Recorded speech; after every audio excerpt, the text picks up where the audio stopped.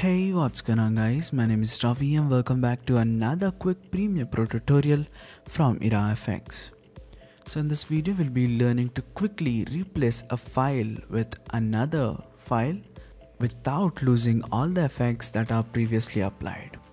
So let me show you clearly. So I have a project, I'm working on a project, and you can see that I'm using this specific file called Snow Umbrella. So let me show you what this video has got.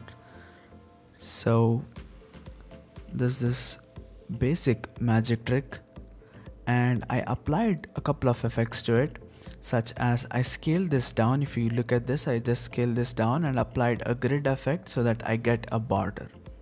So now you might get into a situation where a client asks you to replace this file with another file, and he sends you another file. This is the modified video and I want to replace it and not lose the grid effect as well as the scaling properties. So you can simply import this modified video into your Premiere Pro, and now you can just hold Alt on your keyboard and simply drag this video onto the top of this snow umbrella clip like this, and there you go. We did not lose any scaling property or the grid effect that we applied. So this is how you can simply hold Alt on your keyboard and replace the existing video with another one.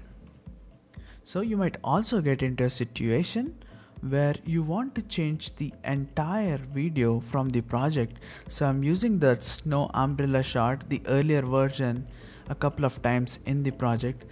I want to replace it with the modified video across all places. So in that case, you can again hold Alt on your keyboard and replace it with the existing video, but there's a much simpler way.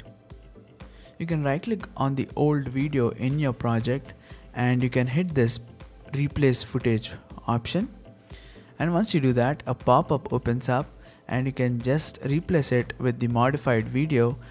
So the video is replaced everywhere in your project wherever you're using that specific clip. I hope you found this video helpful, and if that's the case, give us a thumbs up.